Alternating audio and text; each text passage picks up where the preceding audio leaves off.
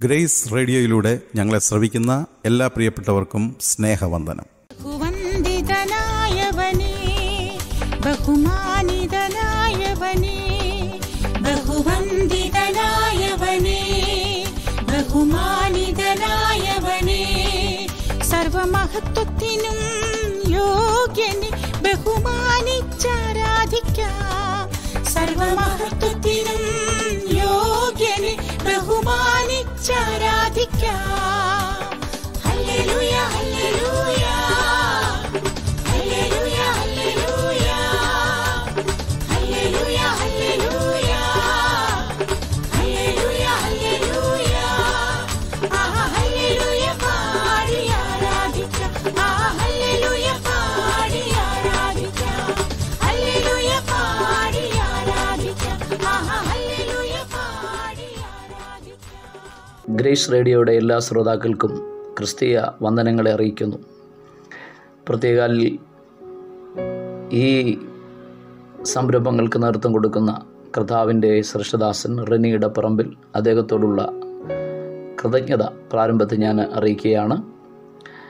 ആത്മീക ശുശ്രൂഷകൾക്ക് വ്യത്യസ്തമായ വേറിട്ട ഒരനുഭവങ്ങൾ പ്രദാനം ചെയ്യുന്ന ഇതിൻ്റെ എല്ലാ സംവിധാനങ്ങളെയും പ്രത്യേകമായി ഞാൻ സ്മരിക്കുകയും ആ പ്രവർത്തനങ്ങളിൽ കർത്താവിൻ്റെ എല്ലാ പിന്തുണയും ഉണ്ടാകട്ടെ എന്ന് ഈ സന്ധ്യയിലും ഞാൻ ആശംസിക്കുകയാണ്. കർത്താവ് ഈ പ്രവർത്തനങ്ങളെ അനുഗ്രഹിക്കട്ടെ. നിരന്തരമായി ദൈവത്തിൻ്റെ വചനങ്ങളുടെ പഠനങ്ങളും ചിന്തകളും ആശയങ്ങൾ കൊണ്ടും ഈ സംവിധാനങ്ങൾ വളരെ ആത്മീകമായി പ്രയോജനപ്പെട്ടുകൊണ്ടിരിക്കുന്നു. ശ്രേഷ്ഠരും ഭക്തരുമായ കർത്തൃദാസന്മാർ കഴിഞ്ഞ ദിവസങ്ങളിൽ നിങ്ങളോട് ദൈവത്തിൻ്റെ വചനത്തിൽ നിന്ന് സംസാരിച്ചു. ഇന്ന് ഈ സായംവേളയിൽ ഞാനും നിങ്ങളോട് ദൈവത്തിൻ്റെ ചില തിരുവെഴുത്തുകൾ അറിയിക്കുവാൻ കർത്താവിൽ ആഗ്രഹിക്കുകയാണ്. അതിന് ആധാരമായി വിശുദ്ധ ബൈബിളിൽ നിന്ന് ഒരു വാക്യം ഉദ്ധരിക്കുകയാണ്.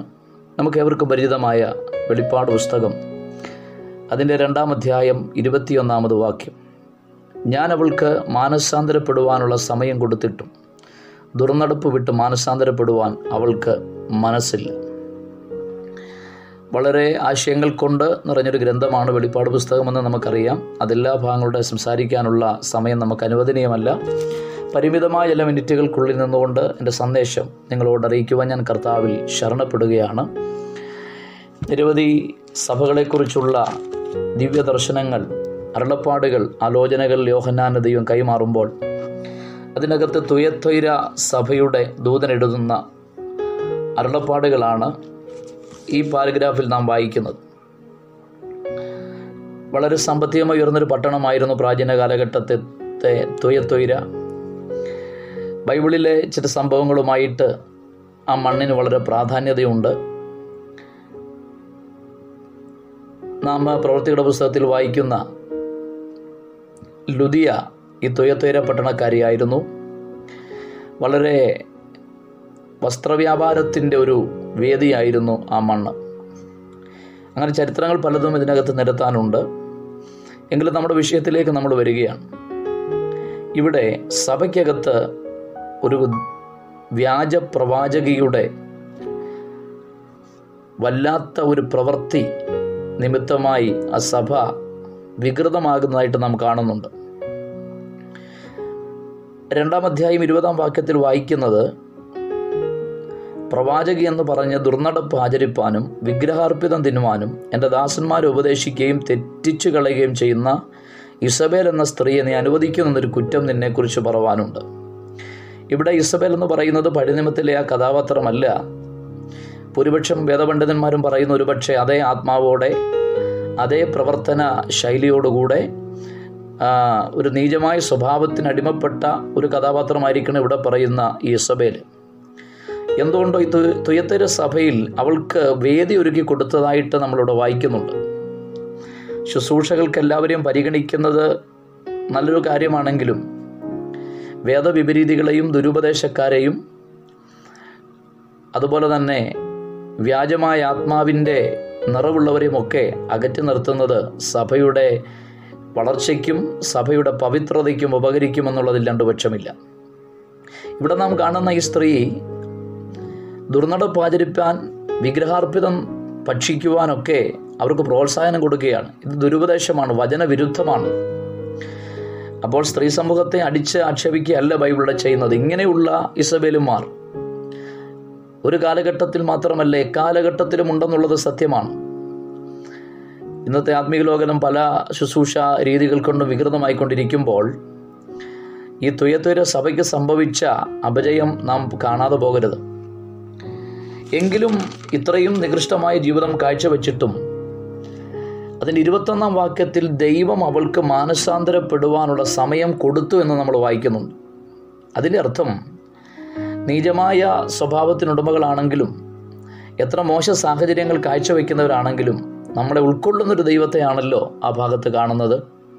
സഭയ്ക്കാകമാനം ദുരുപദേശത്തിൻ്റെ കലർപ്പ് വ്യാപിപ്പിച്ച ഈ വ്യാജപ്രവാചകി മാനസാന്തരപ്പെടുവാനൊരു സമയം ദൈവം അവൾക്ക് കൽപ്പിച്ചാക്കി കൊടുത്തു. അതുതന്നെയാണ് നമ്മുടെ ചിന്തയുടെ ആധാരമായിരിക്കുന്നതും. ദൈവം മനുഷ്യർക്ക് വേണ്ടി വേദപുസ്തകത്തിൻ്റെ വെളിച്ചത്തിൽ കൽപ്പിച്ചാക്കിയിരിക്കുന്ന 3 സമയങ്ങളെക്കുറിച്ചാണ് അല്പനിമിഷം ഞാൻ നിങ്ങളോട് സംസാരിപ്പാൻ കർത്താവിൽ ശരണപ്പെടുന്നത്. എന്നെ കേൾക്കുന്ന മാന്യ ശ്രോതാക്കളെ, മനുഷ്യൻ്റെ രക്ഷയ്ക്കും മാറ്റങ്ങൾക്കും പുറത്തുവരവുകൾക്കും അവൻ്റെ അനുഗ്രഹങ്ങൾക്കും അവൻ്റെ വാഗ്ദത്ത നിവർത്തിക്കുമൊക്കെയായി ദൈവം ഓരോ സമയം നിശ്ചയിച്ചിട്ടുണ്ട്. അതെത്ര പേർക്ക് മനസ്സിലാകുമെന്ന് എനിക്കറിയില്ല. ഒരുപക്ഷെ നിങ്ങൾ പ്രാർത്ഥിച്ച് കുഴഞ്ഞവരോ നിരാശപ്പെടുന്നവരോ, ഞാൻ പ്രാർത്ഥിച്ചിട്ടും ഉപവസിച്ചിട്ടും എത്രമാത്രം ത്യാഗം സഹിച്ചിട്ടും എൻ്റെ വിഷയത്തിന് വിടുതലില്ല എന്നൊക്കെ കരുന്നൊക്കെ ആയിരിക്കാം നിങ്ങൾ. എന്നാൽ ഞാൻ ആത്മാവിൽ നിങ്ങളോട് ഒരാലോചന കൈമാറാം. തിരിച്ചറിയൂ ദൈവമക്കളെ, ദൈവത്തിന് ഒരു സമയം ഇടപെടാനുണ്ട്. അബ്രഹാമിൻ്റെ വിഷയത്തിൻ്റെ വിടുതലിന് വേണ്ടി അബ്രഹാമിൻ്റെ കൂടാരത്തിലേക്ക് ഇറങ്ങി വന്നപ്പോൾ ദൈവം അവിടെ എഴുതി വെച്ചിരിക്കുന്നൊരു വചനമുണ്ട്. സാറയ്ക്ക് ദൈവം കൊടുത്തിരിക്കുന്ന അവധി സമയമായപ്പോൾ ദൈവം അവളെ സന്ദർശിച്ചു. അതിനെയല്ലേ പ്രവാചകൻ പറഞ്ഞ് ദർശനത്തിന് അവധി വെച്ചിരിക്കുകയാണ്. അപ്പോൾ മനുഷ്യൻ്റെ രക്ഷയ്ക്കും മാറ്റങ്ങൾക്കും പുറത്തുവരവുകൾക്കും ദൈവിക വാഗ്ദത്തങ്ങളുടെ നിവർത്തീകരണത്തിനുമായി എക്കാലവുമുള്ള മാനവ ജനതയോട് ദൈവം ഒരു സമയത്തിൻ്റെ അനുഭവത്തിൽ നിന്നാണ് ഇടപെട്ടുകൊണ്ടിരിക്കുന്നത്. നഷ്ടപ്പെട്ട സമയങ്ങൾ ഒരിക്കലും തിരികെ വരത്തില്ല എന്ന ദുഃഖ സത്യം കൂടെ ഇവിടെ വിസ്മരിക്കാൻ പാടില്ലാത്തൊരു കാര്യമാണ്. ദൈവം ഇടപെടാൻ ഒരു സമയ പരിമിതി എല്ലാവർക്കും വെച്ചിട്ടുണ്ട്. ലോകത്തിൽ നാം പലപ്പോഴും ആയിരിക്കുമ്പോൾ നാം സന്ധിക്കുന്ന സംവിധാനങ്ങൾ, നാം ചെന്നെത്തുന്ന മേഖലകളിലൊക്കെ അതിന് പ്രത്യേക സമയ സംവിധാനങ്ങൾ ക്രമീകരിച്ചതായിട്ട് നമ്മൾ കണ്ടിട്ടുണ്ട്. ഇപ്പോൾ ഈ കൊറോണ വ്യാപകമായി ലോക രാജ്യങ്ങളിൽ ഭീഷണി വിതച്ചുകൊണ്ടിരിക്കുമ്പോൾ കേരളത്തിൽ, ഇന്ത്യയിലൊക്കെ റേഷൻ കടകളിലൊക്കെ ഒരു സമയം നിശ്ചയിച്ചേക്കുന്നത് കാണുവാനിടയായി. ഞാൻ താമസിക്കുന്നതിന് തൊട്ടടുത്തും അങ്ങനെ ഒരു ക്രമീകരണം കാണുവാനിടയായി. ഓരോ സമയത്തും ഓരോരുത്തർ വരിക, ഓരോ കാർഡിൻ്റെ ഉടമസ്ഥർ വരിക, ഓരോരുത്തർക്കും ഒരു സമയം കൊടുത്തിരിക്കുകയാണ്. എക്സാമിന് കടന്നു ചെല്ലുമ്പോൾ അവിടെ ഒരു സമയമുണ്ട്. ആ സമയത്ത് ചെല്ലുമ്പോഴാണ് പരീക്ഷാ ഹാളിൽ പ്രവേശിക്കാനും പരീക്ഷ എഴുതുവാനും കഴിയുന്നത്. ഇതുപോലെ മനുഷ്യരോടുള്ള ദൈവിക ഇടപെടലിന് ദൈവം ബൈബിളിൻ്റെ വെളിച്ചത്തിൽ ഒരു സമയം നിർവഹിച്ചതായിട്ട് നമുക്ക് കാണാൻ കഴിയുന്നുണ്ട്. ഇവിടെ ഈ സ്ത്രീക്ക് ദൈവം കൽപ്പിച്ചാക്കിയ സമയം മാനസാന്തരത്തിനുള്ള സമയമാണ്. എന്നെ കേൾക്കുന്ന പ്രിയരെ, നമ്മുടെ എല്ലാ ജീവിതത്തിൽ ദൈവം ഒരു മാനസാന്തരത്തിനൊരു സമയം കൽപ്പിച്ചാക്കിയിട്ടുണ്ട്. അവൻ്റെ പുനരാഗമനത്തിൻ്റെ താമസത്തിൻ്റെ ഒരു പ്രത്യേകത പത്രോസ് ചർച്ച ചെയ്യുന്നത് അങ്ങനെയാണ്. ആരും നശിച്ചു പോകാതെ എല്ലാവരും മാനസാന്തരപ്പെടുവാനുള്ള ആ വലിയ ആഗ്രഹം ദൈവത്തിനുണ്ട്. അതുകൊണ്ടാണ് അവൻ്റെ പുനരാഗമനം താമസിക്കുന്നതെന്ന് പത്രോസ് പറഞ്ഞു. അപ്പോൾ യേശുവിൻ്റെ വരവിൻ്റെ പ്രത്യക്ഷതയുടെ താമസത്തെ ചോദിക്കുന്ന പരിഹാസികൾ ഉയർന്നു വന്നപ്പോൾ പ്രതീക്ഷ വിടാതെ ആ ഭക്തൻ പറഞ്ഞ വാക്കാണ് നാം ചിന്തിച്ചത്. ദൈവത്തിന് ആര് നശിക്കാൻ ഇഷ്ടമില്ല. ഒരു മാനസാന്തരം കൊതിക്കുന്നു എന്ന് മനുഷ്യനെക്കുറിച്ച് ദൈവം മാനസാന്തരം കൊതിക്കുന്നു എന്ന് വ്യക്തമാണ്. ഇവിടെ ഇവൾക്ക് മാനസാന്തരപ്പെടാനുള്ള സമയം ദൈവം കൊടുത്തതായിട്ട് കാണുന്നുണ്ട്. പക്ഷെ എന്ത് ചെയ്തു? ആ സമയത്തെ അവൾ മിസ്യൂസ് ചെയ്തു.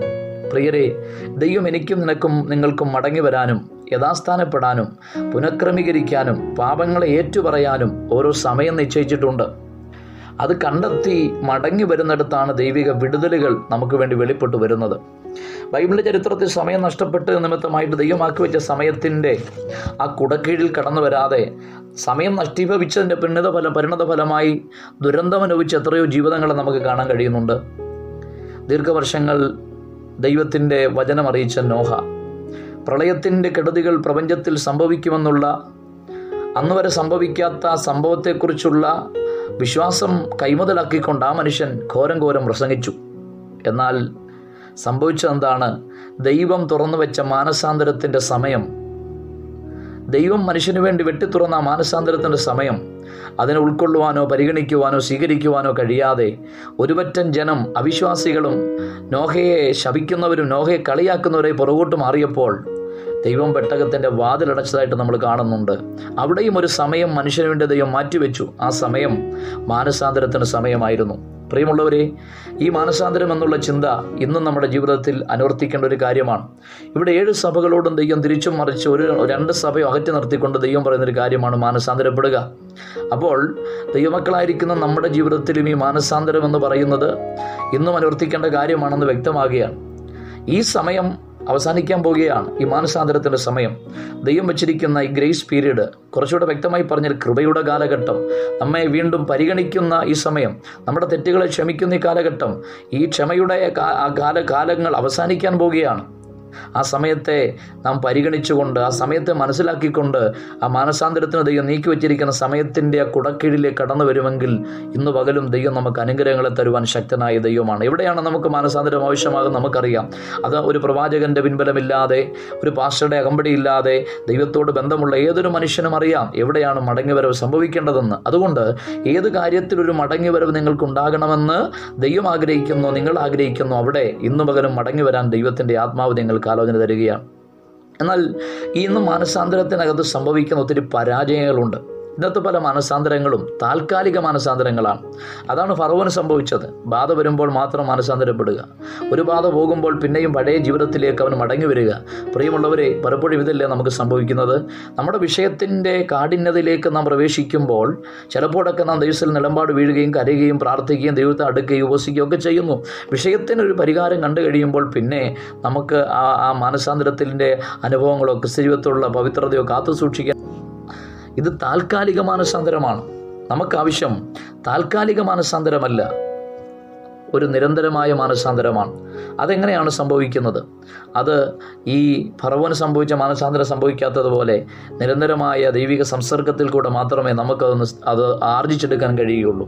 രണ്ടാമത്തെ മാനസാന്തരം എന്ന് പറയുന്നത് ഇന്ന് സംഭവിക്കുന്ന ഒന്നിൻ്റെ സ്ഥാനത്ത് മറ്റൊന്ന് സ്ഥാപിക്കുന്ന ഒരു അനുഭവം കാണാറുണ്ട്.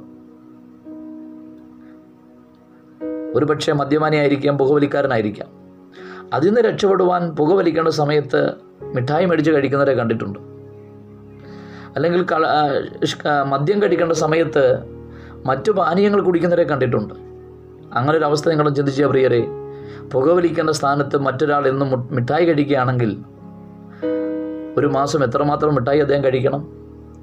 അപ്പോൾ മാനസാന്തരം എന്ന് പറയുന്നത് ഒന്നിൻ്റെ സ്ഥാനത്ത് മറ്റൊന്ന് സ്ഥാപിക്കുന്നതല്ല, പൂർണ്ണമായി അതിൽ നിന്നും പിന്മാറാനുള്ള ഒരു കഴിവിനെയാണ് മാനസാന്തരം എന്ന് പറയുന്നത്.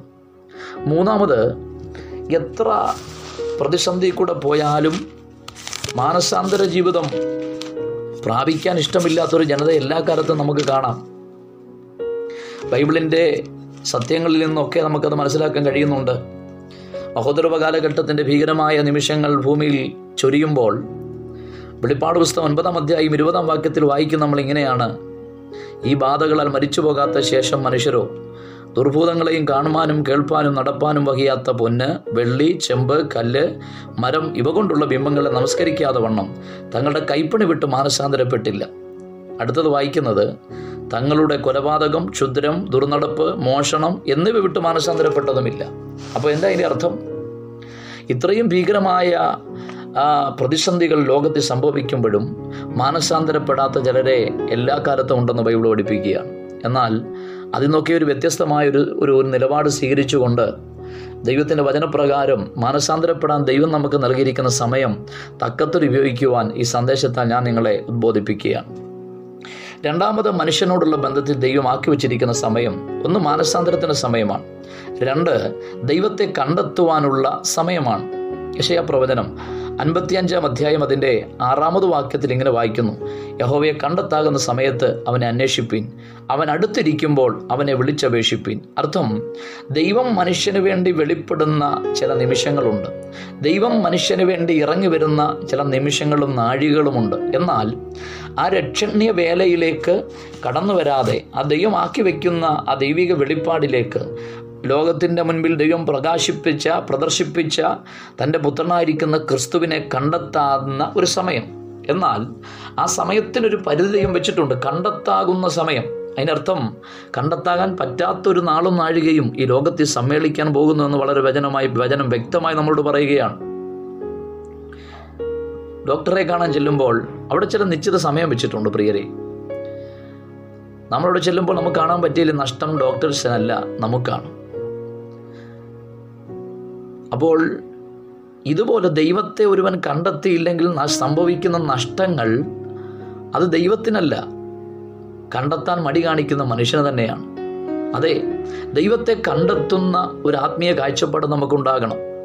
നമ്മുടെ മനസ്സിൻ്റെ അഹങ്കാരവും നികളഭാവവും ഒക്കെ വ്യത്യസ്തമാണ്. നമ്മൾ യേശുവിനെ കണ്ടെത്തി കഴിഞ്ഞവരും യേശുവിനെക്കുറിച്ച് ആഴത്തിൽ പഠിച്ചു കഴിഞ്ഞവരും യേശുവിനെ മനസ്സിലാക്കരുതെന്നൊക്കെ ഉള്ളൊരു ശൈശവത്തിൻ്റെ ചിന്ത നമ്മളിലുണ്ട്. ബൈബിളിലെ ചരിത്രത്തിലെ തിളക്കമാർന്നൊരു വ്യക്തിയാണല്ലോ പൗലോസ്. ഈ മനുഷ്യൻ്റെ ജീവിതത്തെ ഞാൻ പലപ്പോഴും ധ്യാനിക്കാറുണ്ട്. ഫിലിപ്പ് ലേഖനം 3-ാം അധ്യായത്തിലേക്കൊക്കെ വരുമ്പോൾ അദ്ദേഹം ദൈവത്തെക്കുറിച്ച് അറിയാനുള്ള അദ്ദേഹത്തിൻ്റെ അടങ്ങാത്ത ഒരു ആവേശത്തെ നമ്മൾ കാണുന്നുണ്ട്. എന്നാൽ ക്രിസ്തുവിനെക്കുറിച്ച് ഇത്രമാത്രം അടുത്തറിഞ്ഞൊരു മനുഷ്യൻ ബൈബിൾ ചരിത്രത്തിലുണ്ടോ എന്ന് നമ്മൾ പഠിക്കേണ്ടിയിരിക്കുന്നു. യേശുവിനെക്കുറിച്ച് 14 പുസ്തകം എഴുതിയവൻ, 3-ാം സ്വർഗത്തോളം എടുക്കപ്പെട്ടവൻ, ആത്മാവ് കൊണ്ടും ബുദ്ധി കൊണ്ടും പ്രാർത്ഥിക്കുന്നവൻ, പാടുന്നവൻ, എല്ലാവരെക്കാളും അന്യഭാഷ കൂടുതൽ സംസാരിക്കുന്നവൻ, വേദശാസ്ത്രിമാരുടെ നിഗമനമനുസരിച്ച് 1-ലധികം കൃപാവരങ്ങൾ കയ്യിലുള്ളവൻ, 3-ാം സ്വർഗത്തോളം എടുക്കപ്പെട്ടവൻ, 1-ലധികം പ്രേക്ഷിത യാത്രകൾ നടത്തി ലോക സാമ്രാജ്യങ്ങളുടെ മുൻപിൽ യേശുവല്ലാതെ മറ്റൊരു ദൈവമില്ലെന്ന് പ്രസംഗിച്ച് അനുഗ്രഹിത പ്രഭാഷകൻ. ഈ മനുഷ്യൻ പറയുകയാണ്, എനിക്കിനി അവനെ അറിയണം. കൃപാവരം പോയിട്ട്, അഭിഷേകം പോയിട്ട് ആത്മാവിനെ പോലും പ്രാപിക്കാത്ത നമ്മുടെ നിലവാരം എങ്ങനെയുണ്ട്? പലപ്പോഴും നമ്മുടെ അഹങ്കാര മനോഭാവങ്ങൾ യേശുവിനെ കണ്ടെത്തി കഴിഞ്ഞെന്നുള്ള ചിന്തയാണ്. എന്നാൽ ഞാൻ വചനം പഠിച്ചപ്പോൾ എനിക്ക് മനസ്സിലായി, നമ്മൾ ഓരോ ദിവസവും അവനെ കണ്ടെത്തുന്നവരാകണം. പലപ്പോഴും ദൈവം പോക്കറ്റിൽ ഉണ്ടെന്ന് കരുതി ജീവിക്കുന്ന ചിലരെ കാണാൻ കഴിയുന്നുണ്ട്. അതാണ് പ്രാചീന കാലഘട്ടത്തിൽ ഇസ്രായേലിന് സംഭവിച്ചത്. BC 8-ാം നൂറ്റാണ്ട് സമൃദ്ധിയുടെ കാലഘട്ടമാണ്. ഒരു യാഗത്തിനോ യോഗ നടപടികൾക്കോ ഒട്ടും കുറവില്ലാത്തൊരു കാലഘട്ടം. അത് കണ്ടുകൊണ്ട് ദൈവം പറഞ്ഞു, നിങ്ങളുടെ യാഗം എനിക്ക് മടുപ്പാണ്, നിങ്ങളുടെ അമാവാസ്യ ഞാൻ വെറുക്കുകയാണ്, നിങ്ങൾ രക്തം കൊണ്ട് ആലയത്തെ മലിനമാക്കുകയാണ്. എന്താ അതിൻ്റെ കാര്യം? അപ്പോൾ ഇവർ ദൈവം പോക്കറ്റിലുണ്ടെന്ന് കരുതി ദൈവത്തിന് വേണ്ടി എന്തൊക്കെയോ ചെയ്യാൻ പോവുകയാണ്. ദൈവത്തെ കണ്ടെത്തുന്നില്ല. അവർ വചനം പറയുന്നു, കാള തൻ്റെ ഉടയവനെയും കഴുത എൻ്റെ യജമാനൻ്റെ പുൽത്തട്ടി അറിയുന്നു, എൻ്റെ ജനം എന്നെ അറിയുന്നില്ല. അപ്പോൾ ഇവർക്ക് ആരാധിക്കാൻ അറിയാം, ഇവർക്ക് പ്രസംഗിക്കാൻ അറിയാം, ഇവർക്ക് ദൈവത്തിന് കൊടുക്കാൻ അറിയാം, പക്ഷേ ദൈവത്തെ ഇവർ അറിയുന്നില്ല. പൗലോസിൻ്റെ കാഴ്ചപ്പാടനുസരിച്ച് അത് ചിന്തയുമായിട്ടൊന്ന് കൂട്ടി യോജിപ്പിച്ചാൽ ഒരു കാര്യം വ്യക്തമാണ്, ദൈവത്തെ കണ്ടെത്താനുള്ള സമയമാണിത്. എവിടെ നമ്മുടെ ജീവിതത്തിൽ ക്രിസ്തുവിൻ്റെ സാന്നിധ്യം നഷ്ടപ്പെട്ടു പോയിട്ടുണ്ടോ, എവിടെ ക്രിസ്തു നമ്മുടെ സാന്നിധ്യത്തിൽ മിസ്സായിട്ടുണ്ടോ, അവിടെ അവൻ്റെ പ്രസൻസ് ഒന്ന് തിരികെ പിടിക്കാനുള്ള ഒരു സാവകാശം കൂടെ ഈ കൊറോണയുടെ കെടുതി നമുക്ക് തരുന്നു എന്ന് ഞാൻ പറഞ്ഞാൽ എത്ര പേർക്ക് അതിന് ആമേൻ പറയാൻ കഴിയുന്നുണ്ട്? സംഭവിച്ചതെന്നാണ്, ദൈവം തൻ്റെ സ്ഥലത്ത് പോയി, ഇവരതറിഞ്ഞില്ല. ദൈവമില്ലാത്ത പ്രവർത്തനങ്ങൾ പലതും നടക്കുകയാണ്. ക്രിസ്തുരഹിതമായ ആരാധനാ രീതികൾ, ക്രിസ്തുവില്ലാത്ത ആത്മീക ഇടപാടുകൾ.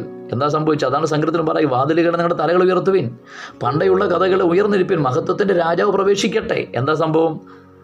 ക്രിസ്തുവിന് പ്രവേശനമില്ലാത്ത ആത്മീകത, ക്രിസ്തുവിന് സ്ഥാനമില്ലാത്ത ആത്മീക ശുശ്രൂഷ നിലവാരങ്ങൾ ഇവിടെ ഈ കാലഘട്ടത്തിലും അത് സംഭവിച്ചുകൊണ്ടിരിക്കുമ്പോൾ ദൈവത്തെ കണ്ടെത്തുന്നവരായിട്ട് നമ്മൾ മാറണം. അതിൻ്റെ ഒരാവിഷ്കരണമാണ് ഉത്തമഗീതത്തിൽ നമ്മൾ കാണുന്നത്. ഉത്തമഗീതം അതിൻ്റെ 5-ാം അധ്യായം മുതൽ വായിക്കുമ്പോൾ നമ്മളവിടെ ഒരു സംഭവം കാണുന്നുണ്ട്.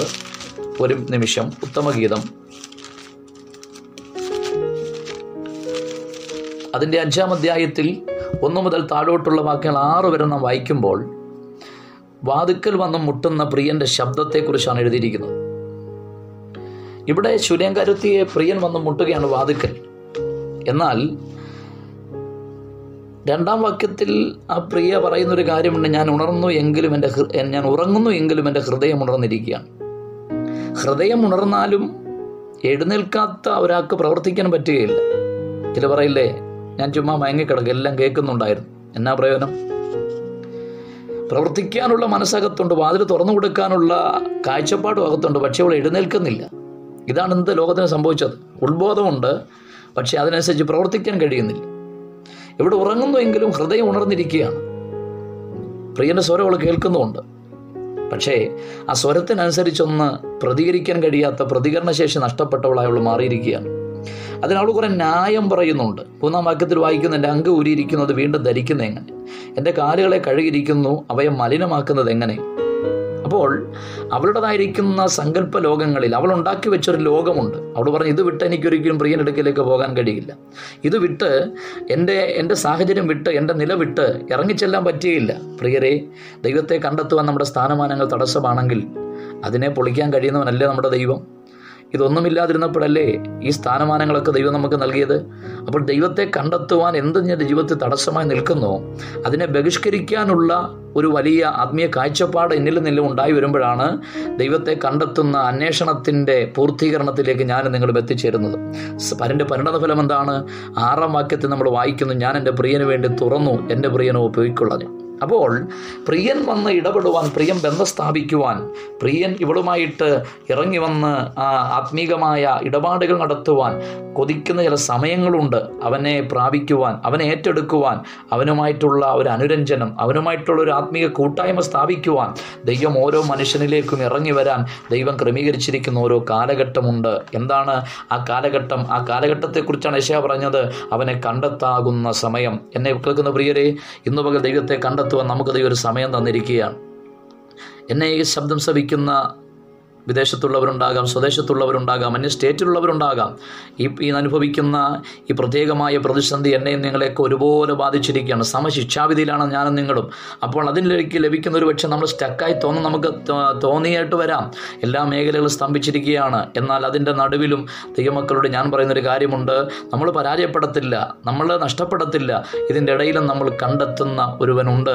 ദൈവത്തെ കണ്ടെത്തുന്ന ഒരു സമയത്തിലേക്ക് ദൈവം നമ്മളെ കൊണ്ടെത്തിയിരിക്കുകയാണ്. ഇതൊരു പക്ഷേ സഭയ്ക്ക് ഒരുങ്ങാൻ ദൈവം ഒരുക്കിയിരിക്കുന്ന ഒരു സമയം അല്ലെന്നാര് കണ്ടു? എന്നാൽ ഈ സ്തംഭനത്തിൻ്റെ പുറകിൽ വലിയൊരു വിടുതൽ വെളിപ്പെടാൻ പോവുകയാണ്. ചെങ്കടലിൻ്റെ കരയിൽ വന്ന് നിൽക്കുന്ന ജനം വഴിമുട്ടി നിൽക്കുകയാണ്. വാഗ്ദത്തം അക്കരെ കിടക്കുമ്പോൾ സംഭ്രമമായ അന്തരീക്ഷങ്ങൾ കൊണ്ട് വെള്ളത്തിൻ്റെ ജലഗണങ്ങൾ തലയ്ക്ക് നേരെ ഉയർന്നു വരുമ്പോൾ പുറകിൽ ഫറവോൻ്റെ ശക്തിയുടെ വെല്ലുവിളികൾ, ഇതിൻ്റെയൊക്കെ നടുവിൽ സ്റ്റക്കായി നിൽക്കുകയാണ്. ഓട്ടത്തിൻ്റെ ആവേശമനുസരിച്ച് അക്കരെ കിടക്കേണ്ട സമയം കഴിഞ്ഞു, പക്ഷേ കടക്കാൻ കഴിയുന്നില്ല. സംഭവിച്ചതെന്താണ്? അവർ സ്റ്റക്കായിരിക്കുകയാണ്. എന്നാൽ തിരിച്ചറിയണം, നിൻ്റെ ക്രിസ്ത്യ ജീവിതത്തിൻ്റെ യാത്രയിൽ എവിടെയെങ്കിലും സ്തംഭനം നേരിടുമ്പോൾ അവിടം കൊണ്ട് നീ അവസാനിക്കില്ല. ഈ ചെങ്കടലിൻ്റെ മാറവിനെ പിളർക്കുന്ന ഒരു അഭിഷേകം ഇന്നു പകൽ നിൻ്റെ മേൽ കൈമാറുവാൻ എൻ്റെ ദൈവം ശക്തനായ ദൈവമാണ്. വിശ്വസിക്കുന്നവർക്കായി ഞാൻ ദൈവത്തെ സ്തുതിക്കുകയാണ്. 3-ാമത് ദൈവം മനുഷ്യനെ വേണ്ടി ഒരുക്കിയിരിക്കുന്ന സമയം, ദൈവവചനം നമ്മൾ സാംശീകരിക്കുവാൻ, സ്വായത്തമാക്കാനുള്ള ഒരു സമയമാണ്. ആമോസ് പ്രവചനം 8-ാം അധ്യായം അതിൻ്റെ 11-ാം വാക്യത്തിൽ നാം ഇങ്ങനെ വായിക്കുന്നു, അപ്പത്തിനായുള്ള വിശപ്പല്ല, വെള്ളത്തിനായുള്ള ദാഹമല്ല, യഹോവയുടെ വചനങ്ങളെ കണ്ടെത്തേണ്ടതിനുള്ള വിശപ്പ് തന്നെ. ദൈവം മനുഷ്യന് വെച്ചിരിക്കുന്ന 3 കാലങ്ങൾ, സമയങ്ങൾ. 1 മാനസാന്തരത്തിൻ്റെ കാലമാണ്. 2 ദൈവത്തെ കണ്ടെത്തുന്ന സമയമാണ്. 3 വചനം പ്രാപിക്കുവാൻ, വചനം ഏറ്റെടുക്കുവാൻ, വചനം സ്വരൂപിക്കുവാൻ വെച്ചിരിക്കുന്ന സമയമാണ് 3-ാമത്തെ സമയം. ആമോസ് പറയുക, ലോകത്തിൽ വലിയൊരു ക്ഷാമം വരാൻ പോവുകയാണ്, ഒരു വലിയ ദാരിദ്ര്യം വരാൻ പോവുകയാണ്. അതെന്താണ്? ഭൗതിക പദാർത്ഥങ്ങളുടെയോ വസ്തുക്കളുടെയോ ക്ഷാമമല്ല, അപ്പത്തിനായുള്ള വിശപ്പല്ല, ഭൗതികതയെ കാണിക്കുകയാണ്. ഭൗതികപരമായ ഒരു കാര്യത്തിൻ്റെ വിശപ്പല്ല, വചനം കേൾക്കേണ്ടതിന് വേണ്ടിയുള്ളൊരു ദാഹവും വിശപ്പും ഈ ലോകത്തിൽ വരാൻ പോവുകയാണ്. ആസന്നഭാവിയിൽ എവിടെ വെളിപ്പെടാൻ പോകുന്ന ഏറ്റവും വലിയ വിശപ്പ് റൊട്ടി കിട്ടാത്തതിൻ്റെ അല്ല, വചനമില്ലാത്തതിൻ്റെതാണ്. ആസന്നഭാവിയിൽ ഇവിടെ വരാൻ പോകുന്ന ഏറ്റവും വലിയ ദാഹം വെള്ളമില്ലാത്തതിൻ്റെ അല്ല, വചന പ്രഭാഷകരില്ലാതെ പോകുന്നതിൻ്റെ ദാഹമാണ്. ശമൂവേലിൻ്റെ കാലഘട്ടത്തിലേക്ക് നാം വരുമ്പോൾ നാം കാണുന്നത്, ആ കാലഘട്ടങ്ങൾ വചനം ദുർലഭമായിരുന്നു. അപൂർവ നിമിഷങ്ങളിൽ ദൈവം ഇടപെട്ടുകൊണ്ടിരുന്ന വചനങ്ങളിൽ കൂടെ ദൈവത്തിൻ്റെ വെളിപ്പാടാണ്. വചനങ്ങളിൽ കൂടെ ദൈവം വെളിപ്പെട്ടു, അപൂർവമായി, വിരളമായി ദൈവം വെളിപ്പെട്ടുകൊണ്ടിരിക്കുകയാണ് ഓരോ കാലഘട്ടങ്ങളിൽ. എന്നാൽ ശമൂവേലിൻ്റെ കാലഘട്ടത്തെ പറ്റി എത്രയോ കോടി വർഷങ്ങൾ കഴിഞ്ഞിരിക്കുന്നു, എത്രയോ 1000 വർഷങ്ങൾ കഴിഞ്ഞിരിക്കുന്നു. ശമൂവേലിൻ്റെ കാലത്ത് വചനം ദുർലഭമായിരുന്നെങ്കിൽ ഇന്ന് വചനം സുലഭമാണ്.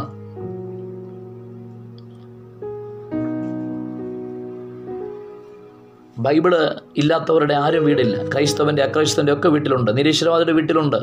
ഇസ്ലാമികൻ്റെ വീട്ടിലുണ്ട്, ഹൈന്ദവൻ്റെ വീട്ടിലുണ്ട്. കാരണം എന്നെ വിമർശനത്തിന് പോലും അവർ ബൈബിൾ വായിക്കുകയാണ്.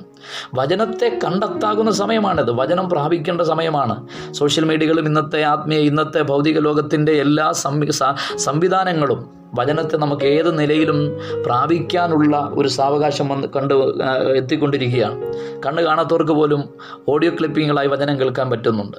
വായിക്കാൻ അറിയാത്തവർക്കും ആ സംവിധാനം ഉപയോഗിക്കാൻ കഴിയുന്നുണ്ട്. അങ്ങനെ പഠിക്കുന്ന പഠിതാക്കൾക്ക് ബൈബിളിനെ സംബന്ധിച്ചുള്ള ആഴത്തുള്ള പഠനത്തിന് ഉതകുന്ന എല്ലാ കാര്യങ്ങളും ഇവിടെ സമ്മേളിപ്പിച്ചിരിക്കുമ്പോൾ ആ വചനത്തെ പ്രാപിക്കാൻ സമയം കണ്ടെത്താത്തവരായി എത്രയോ പേര് മാറിയിരിക്കുന്നു. പ്രിയരെ, എന്തെങ്കിലും ഒരു പ്രതിസന്ധിയുടെ ഘട്ടത്തിൽ ഓടിച്ചെന്ന് വായിക്കേണ്ട ഒരു സാധനമാണോ വിശുദ്ധ വേദപുസ്തകം ബൈബിൾ? അല്ല. നമുക്കൊരു മനഃപൂർവ്വ ബൈബിൾ പാരായണം ഉണ്ടാകണം. രാവിലെയും വൈകിട്ടും വായിക്കുന്നത് നമ്മുടെ ക്രമീകൃതമായൊരു പരിപാടി സിസ്റ്റമാണ്. രാവിലെ വായിക്കുന്നൊരു പക്ഷേ ഞാൻ പ്രസംഗിക്കുമ്പോൾ ഇങ്ങനെ പറയാറുണ്ട്, നമ്മുടെ ഇന്നത്തെ ജീവിതം അനുഗ്രഹിക്കപ്പെടാൻ വേണ്ടിയാണ്. വൈകിട്ട് പലപ്പോഴും നമ്മൾ വായിക്കുന്ന രാത്രി നമ്മളെ കൊതുകുത്താതിരിക്കാനോ പ്രശ്നങ്ങളൊന്നും ഉണ്ടാകാതിരിക്കാൻ നല്ലൊരു ഉറക്കം കിട്ടാൻ വേണ്ടിയായിരിക്കാം വായിക്കുന്നത്. പക്ഷേ ദൈവം പ്രതീക്ഷിക്കുന്നത് ഇതിന് നടുവിലുള്ളൊരു മനഃപൂർവ്വ ബൈബിൾ പാരായണം എനിക്ക് നിങ്ങൾക്കുണ്ടാകണം. അതിൻ്റെ ഒരു വലിയ ദൃഷ്ടാന്തമാണ് ദൈവദാസനായിരിക്കും യിരെമ്യാ പറഞ്ഞത്, ഞാൻ നിൻ്റെ വചനത്തെ കണ്ടെത്തി ഭക്ഷിച്ചിരിക്കുന്നു. നിൻ്റെ വചനം എനിക്ക് സന്തോഷമാണ്. അപ്പോൾ കണ്ടെത്തി ഭക്ഷിക്കേണ്ടതാണിത്. അതിൻ്റെ കാരണം എന്നാ? ഇന്ന് നാം സംഭരിക്കുകയാണിത്. എന്തുകൊണ്ട്? ആസന്ന ഭാവിയിൽ ഒരു വലിയ ക്ഷാമം ഇവിടെ നേരിടാൻ പോകുന്നു. ആസന്ന ഭാവിയിൽ ഒരു വലിയ ദാരിദ്ര്യം ഇവിടെ വെളിപ്പെടാൻ പോകുകയാണ്. അതാണ് ഇവിടെ നമ്മൾ കണ്ടത്. അപ്പത്തിനായല്ലാത്തൊരു വിശപ്പ്, വെള്ളത്തിനായല്ലാത്തൊരു ദാഹം ഇവിടെ വെളിപ്പെടാൻ പോകുന്നു. പ്രിയരെ, അതിനു മുൻപ് നാം എന്ത് ചെയ്യണം? ഈ വചനത്തെ നമ്മുടെ ഹൃദയത്തിൽ സംഗ്രഹിക്കണം. സങ്കീർത്തനത്തിൽ നമ്മൾ വായിക്കുന്നില്ലേ, ഞാൻ നിന്നോട് പാപം ചെയ്യാതിരിക്കേണ്ടതിന് നിൻ്റെ വചനത്തെ എൻ്റെ ഹൃദയത്തിൽ സംഗ്രഹിക്കുന്നു. അതെ, ഈ വചനത്തെ സംഗ്രഹിക്കണം, ഈ വചനത്തെ ഭക്ഷിക്കണം, ഈ വചനത്തെ പാനം ചെയ്യണം. എന്താ ഇതിൻ്റെ അർത്ഥം? ഒരു വലിയ ദാരിദ്ര്യത്തിലേക്ക് പോകുന്നതിന് മുൻപ് ദൈവത്തിൻ്റെ വചനം പ്രാപിക്കാനുള്ളൊരു വലിയ സമയം ദൈവം നമുക്ക് തന്നിരിക്കുകയാണ്. അതിൻ്റെ സമയം ഇവിടെ അവസാനിച്ചിരിക്കുന്നതുകൊണ്ട് ഞാൻ എൻ്റെ വാക്കുകൾ നിർത്തുകയാണ്. എക്കാലമുള്ള മനുഷ്യരോടുള്ള ദൈവം പ്രതീക്ഷിക്കുന്ന, ദൈവം ആക്കി വെച്ചിരിക്കുന്ന 3 സമയങ്ങൾ. ഒന്ന്, അവൻ മാനസാന്തരത്തിന് വേണ്ടി സമയം മാറ്റിവെച്ചിരിക്കുന്നു. ദൈവത്തെ കണ്ടെത്തുവാനൊരു സമയം നമുക്കായി വേർതിരിച്ചിരിക്കുന്നു. വചനം പ്രാപിക്കുവാൻ വേണ്ടി, വചനം ഏറ്റെടുക്കുവാൻ വേണ്ടി നമുക്കൊരു സമയം വേർതിരിച്ചിരിക്കുന്നു. ഈ കൊറോണയുടെ ഈ ഭീഭത്സമായ ഈ സാഹചര്യങ്ങളിലും ഈ ദൈവത്താൽ ക്രമീകൃതമായ സമയങ്ങൾ നമ്മുടെ ജീവിതത്തിൽ നമുക്കതിനെ മാക്സിമം ഉപയോഗപ്രദമാക്കുവാൻ ഈ സന്ദേശത്താൽ കർത്താവ് ഏവർക്കും ഇടതരുത്തട്ടെ എന്ന് പ്രാർത്ഥിച്ചുകൊണ്ട്, നിങ്ങളായിരിക്കുന്ന രാജ്യങ്ങളിലും നിങ്ങളായിരിക്കുന്ന സ്റ്റേറ്റുകളിലുമൊക്കെ സർവശക്തനായ ദൈവത്തിൻ്റെ ആ കരത്തിൻ്റെ ശക്തി ഏവർക്കും അനുഭവിക്കുവാൻ ദൈവം ഇടവരുത്തട്ടെ എന്ന ആത്മാവിൽ ഞാൻ പ്രാർത്ഥിച്ചുകൊണ്ട് ഞാൻ എൻ്റെ വാക്കുകളെ നിർത്തുന്നു. ഈ വചനങ്ങളാൽ ദൈവം നമ്മെ അനുഗ്രഹിക്കുമാറാകട്ടെ. സർവശക്തനാം സർവാധിപതിയേ, സർവത്തിനുമാധികാരണനായ സർവശക്തനാം സർവാധിപതിയേ, സകല മഹത്വവും അർപ്പിച്ചിട്ട് സാദരം പാദത്തിൽ വീണു വന്നിട്ടിൻ. സകല മഹത്വവും അർപ്പിച്ചിട്ട് സാദരം പാദത്തിൽ വീണു വന്നിട്ടിൻ. Hallelujah hallelujah hallelujah hallelujah hallelujah hallelujah hallelujah ആഹാ ഹല്ലേലൂയ പാടി ആരാധിക്കാം. ആഹാ ഹല്ലേലൂയ പാടി ആരാധിക്കാം. ഹല്ലേലൂയ പാടി ആരാധിക്കാം. ആഹാ ഹല്ലേലൂയ പാടി ആരാധിക്കാം.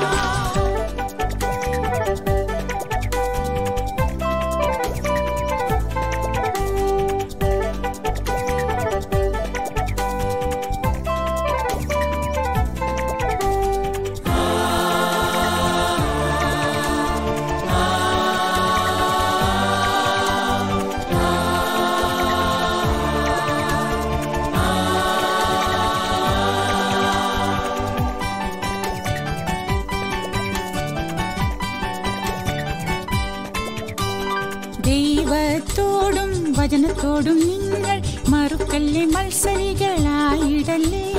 ദൈവത്തോടും വചനത്തോടും നിങ്ങൾ മറുക്കല്ലേ, മത്സരികളായിടല്ലേ. അനുദപിച്ചടുത്തു വന്നാരാധിച്ച് അഖിലാണ്ട കർത്താവിനെ ബഹുമാനിപ്പിൻ.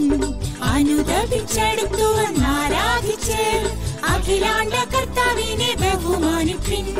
Hallelujah hallelujah hallelujah hallelujah hallelujah hallelujah hallelujah hallelujah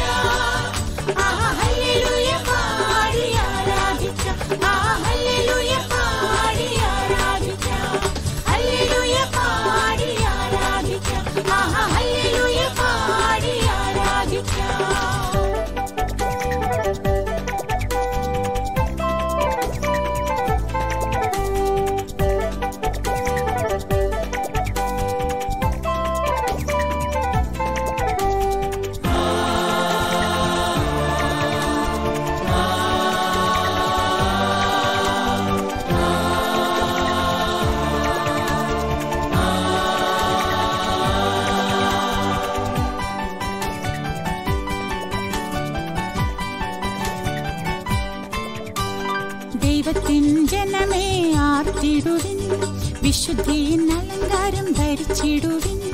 ദൈവത്തിൻ ജനമേ ആർത്തിടുവിൻ, വിശുദ്ധിയിൻ അലങ്കാരം ധരിച്ചിടുവിൻ. സകലവും സമർപ്പിച്ചാരാധിപ്പിൻ, മഹത്വ പ്രഭുവിനെ ബഹുമാനിപ്പിൻ. സകലവും സമർപ്പിച്ചാരാധിപ്പിൻ, മഹത്വ പ്രഭുവിനെ ബഹുമാനിപ്പിൻ. Hallelujah hallelujah hallelujah hallelujah hallelujah hallelujah hallelujah hallelujah. ആഹാ ഹല്ലേലൂയ പാടി ആരാധിക്കാം, ആഹാ ഹല്ലേലൂയ പാടി ആരാധിക്കാം, ഹല്ലേലൂയ പാടി ആരാധിക്കാം, ആഹാ ഹല്ലേലൂയ പാടി ആരാധിക്കാം. ബഹുവന്ദിതനായവനേ, ബഹുമാനിതനായവനേ, ബഹുവന്ദിതനായവനേ, ബഹുമാനിതനായവനേ, സർവമഹത്വത്തിനും യോഗ്യനെ ബഹുമാനിച്ചാരാധിക്കാം. സർവമഹത്വത്തിനും യോഗ്യനെ ബഹുമാനിച്ചാരാധിക്കാം. Hallelujah hallelujah hallelujah hallelujah hallelujah hallelujah hallelujah hallelujah. ആഹാ